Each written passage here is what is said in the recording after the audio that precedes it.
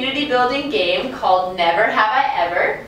And it's a really cool way to see what some people have done and things that people want to do in the future. And to get to know each other better, obviously, of course. So, we're going to each put 5 fingers on the ground so everyone can see them.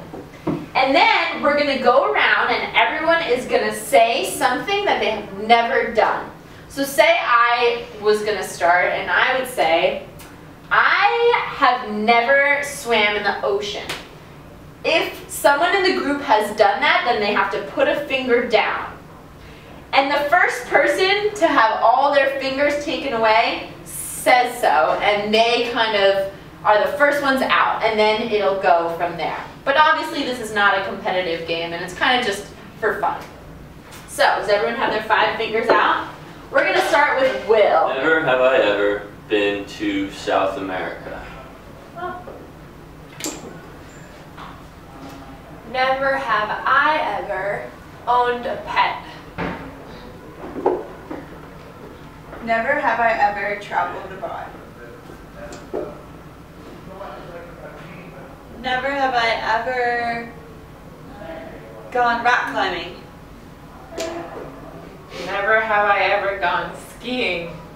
Oh, I'm out too. Okay, so then when someone is out, we did it pretty quickly, but they're gonna say which ones they did. So, Rachel, can you remember all the ones that you put down?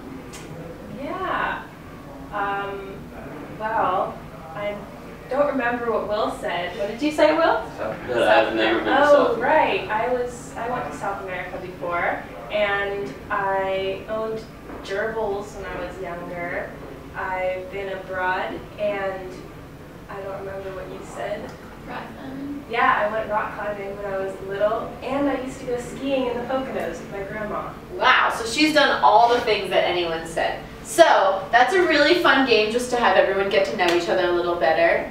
And then you would keep going around until everyone has all their fingers put out. And if someone hasn't done anything, then that's fine too. You could just end whenever it feels right for the group. Thanks, guys.